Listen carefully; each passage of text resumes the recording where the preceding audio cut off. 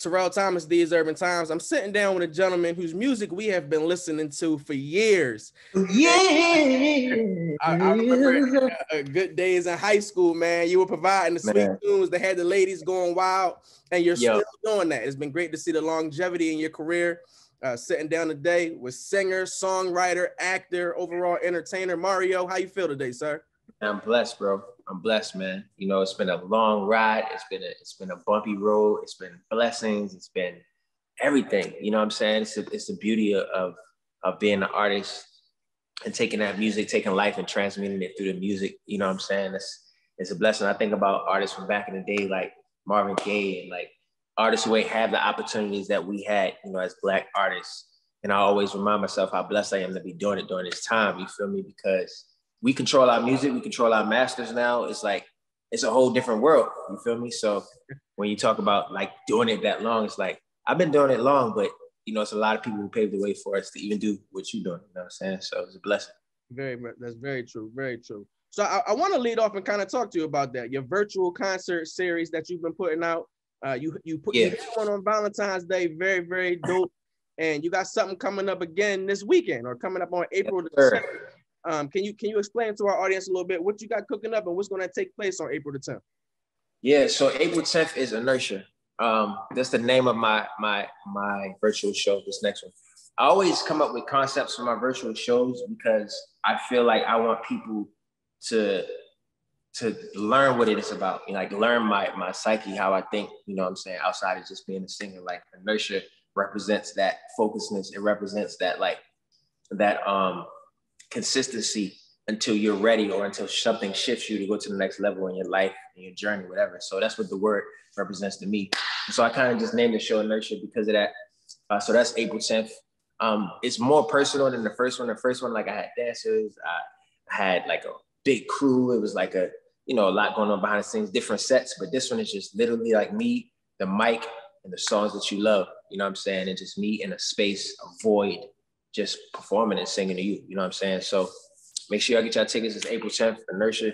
You can go to the link in my bio at Mario Worldwide on Instagram and get your tickets there. Or you can go to mandolin.com and get it as well. Could you also speak to me about your most recent project, Closer to Mars? I know that you had plans of dropping it before kind of the protests and the unfortunate murder of George Floyd and things that took place, the pandemic that broke off, the difficult year in which 2020 was. I know you had plans on dropping it before those events took place. You kind of waited, went back in the lab, rewrote some things, got some things off your chest. Talk to me about that project and why it was important for you to kind of get back in the lab and recreate some of the songs and some of those feelings and vibes in which you were looking to create. I mean, you know, it was definitely started before the whole shit happened. And I was already kind of like on my summer vibes, you know what I'm saying? I was like, I'm gonna do like a couple of R&B joints on there, but I really wanted to be a nice spring summer project, EP. And when that happened, I held back and I was like, all right, well, maybe it's gonna last for 2 months and then I'll put it out afterwards. Man, 3-4 months go by. I'm just like, look, this shit is getting out of hand. You know, I don't want to wait to put it out. So, yeah, I definitely recorded a lot more music than I released on there, which I have coming out soon, like more projects, more music. But it was just kind of like my way of saying getting closer to me. You know, my name means Mars in Latin. A lot of my fans don't know that. A lot of people don't know that Mario actually means Mars in Latin. And Mars represents vitality. It represents action, taking control of your life in every way, shape, or form. You know, so Closer to Mars just represents that. You know, it represents that. And I feel like with where we were when the project came out, 15 days prior to that, our planet had been the closest to Mars than it's been in over like 40 years. So it was just a lot of things that were kind of aligning with the project. I'm a mystic, so I'm into everything has to make sense for me from a number standpoint, from a spiritual standpoint, from an alignment standpoint. I don't just do things just to do them, you know, so that's kind of what the vibe of it was. But, you know, it's just good R&B. I had a lot of fun. The video for Mars and Pretty Mouth Magic is out right now. And yeah, we just had fun with it.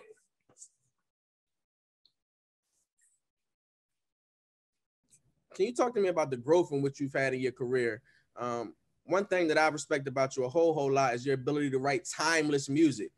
Thank you. One of your, I guess I would say one of your most popular singles, "Let Me Love You," is a song that you could still hear played today. Right.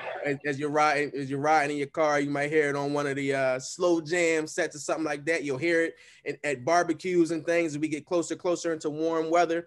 So could you talk to me about the growth and what you've seen in yourself from a writing standpoint, and all of the music in which you've put out? Yeah, man. I mean, I was 18 years old singing, love songs that I ain't know shit about. I didn't know nothing about loving somebody at 18 years old. I didn't really, I thought I was in love, but it was puppy love. You know what I'm saying? So I would say just over the years, as I experienced life, all my songs, from "Let Me Love You" to "How Do I Breathe," "Crying Out for Me," "I Choose You," "How Could," like all those songs started to become more real to me as I got older and started experiencing love and experiencing, messing up and getting in relations, like getting out. So it just became a real thing. Like I even performed them differently because I could relate to the music. So I would say that I grew with my music. I grew with the music that we all love and that I was singing, right? And then I was like, I want to start writing my own music. So a lot of the songs you hear now are me writing. The lyrics are me. The videos are me. When I first came out, I was just taking direction from, the label and just doing what I needed to do, to put music out. Now it's like I'm all hands on deck, and I think that you can hear the difference and see the difference in my visuals and in my performances and just overall.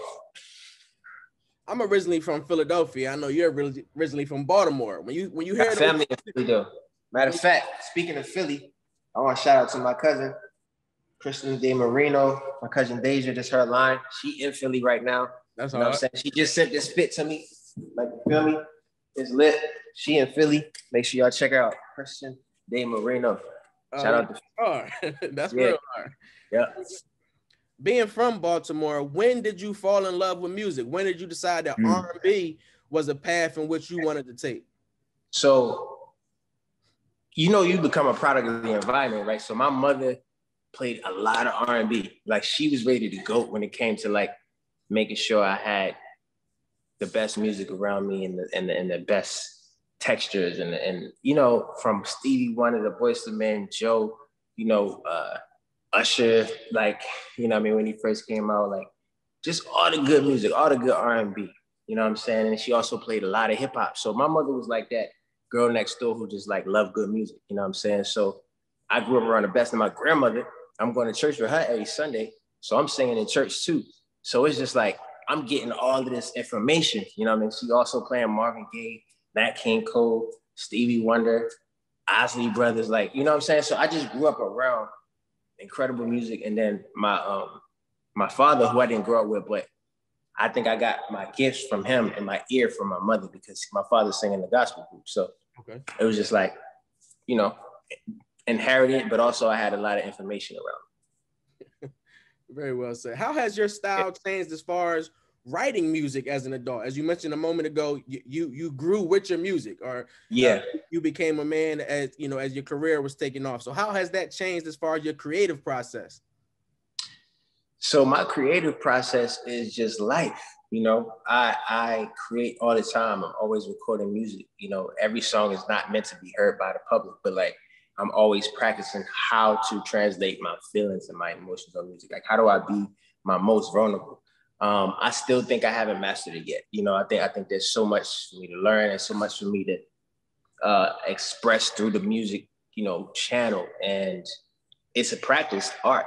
You got to practice every day. You got to be vulnerable. You got to be in the right space to even record. When you're a singer, when you're an artist in general, you got to be in the right space to transmute those feelings and those thoughts, and then there's so many thoughts you have all the time. So it's like, which part of yourself do you want to put in the music and share, So I think those things just come with practice, and they come with how honest are you able to be with yourself through the music? So it can also be therapeutic. I know for me, at times, music has been very therapeutic, you know what I'm saying? And I know a lot of people use that as a way to also tell their story. So in R&B, I would say that there's a lot of stories that I haven't told about my life that I want to get to one day. And I would love it to have like the same type of connection and the success that my mainstream R&B music has had, you know what I'm saying? But telling my story in a way that, you know, when Marvin put out Mercy, Mercy Me and What's Going On, all that, that was after he put out all his mainstream love songs. I mean, he wanted to make something that was like, what's happening in the world right now? You know what I'm saying? When you think about somebody like D'Angelo, he'd go and do a, how does it feel? Right? And then he'd go and do a, put a slice of a devil's pie. Like, you know what I'm saying? It's like, it's that for me. It's like, I'm finding that space where I'm able to talk about real shit that people go through every day, thoughts they have, battles they have spiritually, whatever, you know, whatever it is, because I hear all these stories because of where I come from. But I'm known for singing love songs. Like, you know what I'm saying? So making that transition is where I'm kind of at right now. Like, where I can just do music that just, whatever I feel, versus every time Mario's singing, gotta be a love song, you know what I'm saying? But yeah. Very well said. What do you want your fans to take from your upcoming concert? April 10th is right around the corner. Yeah, man. The anticipation is building. So what do you want them to take from it? Yeah, for sure. April 10th, Inertia. I think the thing I want people to take most is that I'm here to stay. You know what I'm saying? I'm here to stay. I'm still, I want to take them on a nostalgic ride because I'm performing records all the way back from my first album. You feel me? So it's really about me giving my fans that treat, you know, of nostalgia and taking them to a place that maybe they haven't been in a minute. You know, there's not a lot of R&B out as far as from a male standpoint. You feel me? So, you know, I think it's really just reminding them, the ones who pay for the show, the ones who come to the show, like reminding them that I'm here to stay and that I'm doing this for you. And I couldn't do it without you. So just that connection, man, that connection. And Mario is a multi-versatile artist. You know what I'm saying? So yeah, bro, I love this shit. Terrell Thomas, These Urban Times, once again sitting down with Mario. Before I let you go, I want to know what's going on. Do you have anything coming up in the world of film, in the world of Hollywood? Of course, we've seen you on Empire. On Rent. You've been in several other shows over the past few years. Do you have anything that's in the works currently? Well, I'm right now working on projects that I'm writing myself. A couple of projects that I'm really passionate about. But you know, those types of things kind of like happen when you least expect it. Those types of roles, I'm always going to auditions, always doing that. But you know, when those things happen, it's like they don't always happen, and you don't know. Like 2 months from now, I can get the biggest role in my life. You know what I'm saying? Just like that. It's hard for me to say what's coming up because I don't know if I got the roles that I auditioned for last week. Like, you know what I'm saying? But if I do, you be the first to know, big dog. I respect that. You know what I'm saying? But yeah, I'm working, man. You know, we're working. Do you have a favorite record off of Closer to Mars, or something that just sticks with you? Something that when you were creating means a whole lot to you? Yeah, man, I would say Mars. You know, like I said, my name means Mars in Latin. And the song is really, I'm telling the girl, like, be careful if you love me, because I'm not who you think I am. Like, it's a lot deeper than what you think it is. And I might take you somewhere that you've never been before. So that song, I would say, is probably the most introspective. But everything else is really about having fun. Crowns and Diamonds, I feel like any man who loves a woman, like, can play that for his girl when he chilling. Like, I actually had a couple get engaged at an event I did when I first put that project out to that song. They were playing that song. So it was like, you know, it's just like, you know, special moments like that.